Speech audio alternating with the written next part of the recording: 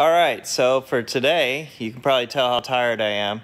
Today is Sunday. This is the last day I have to work on this Sprite before Ken takes it out to the Austin Healey Conclave.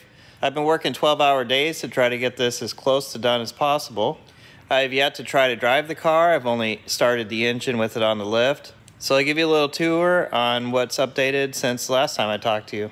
The first thing you'll notice is I do have a hard top fitted to the car now. Just painted that top this week, so got the top polished out, got the car all polished. I do have plates on the car now. Right now the steering wheel is just sitting there. I need to get it outside so I can center it.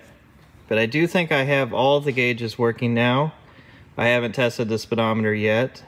I still need to finish the check straps and some of these interior panels.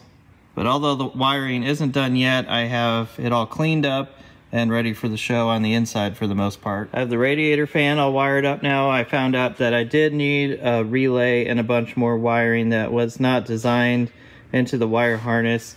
Apparently, when they built the wire harness, they designed it to plug into a relay and none of the rest of the wires were there. So I had to add this jumble real quick. Doesn't look the best.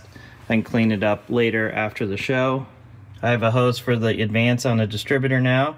Runs over to the carburetor there. I also have a hose for the boost gauge. Comes out of the supercharger here. Runs over through the firewall right there and down to the boost gauge. I think that the brakes and clutch work, but I haven't tested it yet. So I think that's what I'll do right now. Back this out for the first time and see if it drives.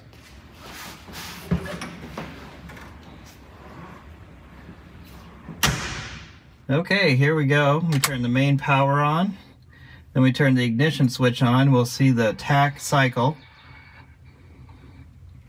There's the telltale, and that should come back down. That will report the maximum RPM that we hit. Now we're ready to start it.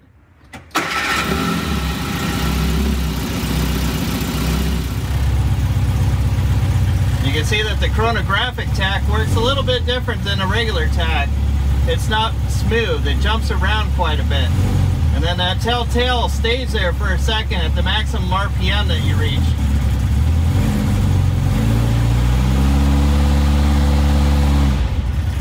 So you can see it stayed at 2,000 there. So it looks like we're idling at about 1050 to 1100 right now. Down here on the boost gauge it says we have 5 psi of vacuum. Here on the amp meter it looks like the generator works. It does go positive when we give it a little bit of gas. Our oil pressure is good. So let's back it out, see if the clutch and brakes work.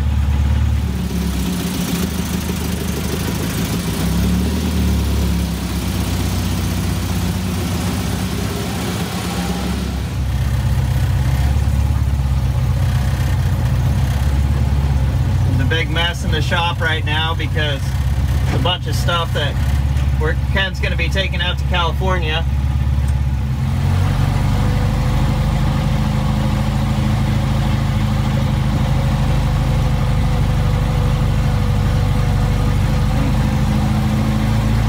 So the steering wheel's not held in right now. I need to make sure that we're driving straight. Now brakes do work. So now I'll take the steering wheel off and center that. Now I'll go back and put the nut on. Then I know that the alignment is right and the steering wheel is straight as well going down the road.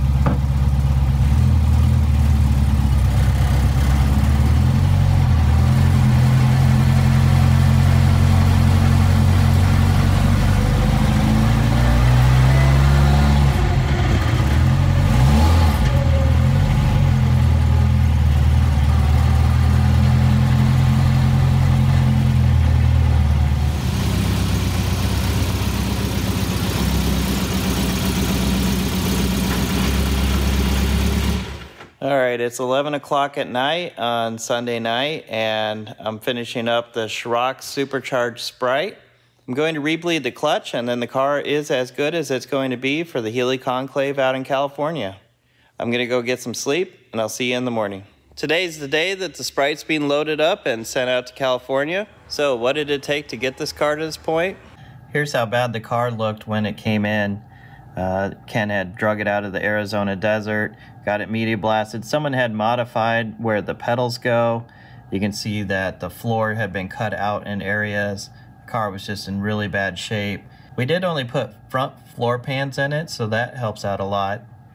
We always make this modification to the front frame rail. We clearance that for the crank pulley. Gives a lot more room. You can slide a belt on and off without removing the engine. Here's the car in primer before paint. Ken wanted the car to look great, not only on the outer bodywork but also underneath, so we sanded all that, prepped it just like we would normal bodywork. Gave everything a good skim coat. Here's the engine. Hap Waldrop at Acme Speed Shop built the engine, put the supercharger on it, shipped it out in a crate. The engine hadn't been run yet. Here's a look at the special 22-way adjustable Armstrong shocks.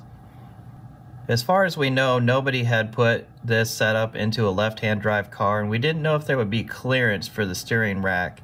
So we just had to throw it into the car, start setting up the steering, and seeing if we could make it fit or not.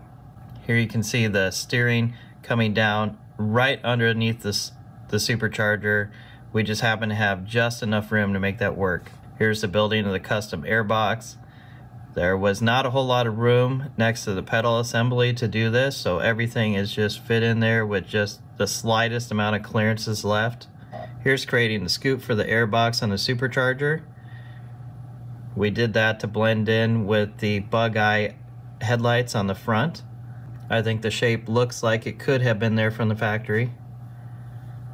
The original seats that came with the car were just in terrible, horrible shape. There was almost nothing left of them after blasting them. It was apparent that these were just not even usable, so we had to track down new seat backs as well as new seat bottoms. We did try several different locations for the Twin Master. We originally wanted to put it on the center console, but it just seemed like it got way too much in the way of the shifter. So we ended up moving the Twin Master up on the dashboard. The center console is modeled off of another rally car. The roll cage also was built so that it could go underneath both the soft top and a hard top.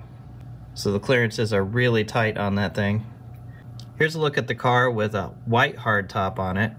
These are the pictures that were submitted to the FIA on the homologation forms. And of course today, now it's wearing a black hard top, which gives it the look of the black soft top that the car that it's modeled after would have originally had.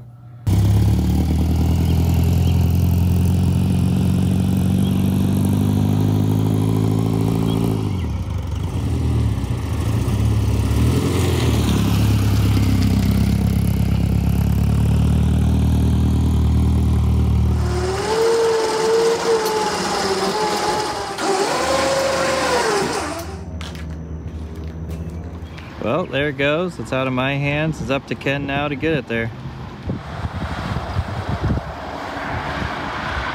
If you happen to be at the Austin Healey Conclave this year, check out this car. I think it has a special parking spot marked out for it. And if you want to see more videos like this, comment below and click subscribe.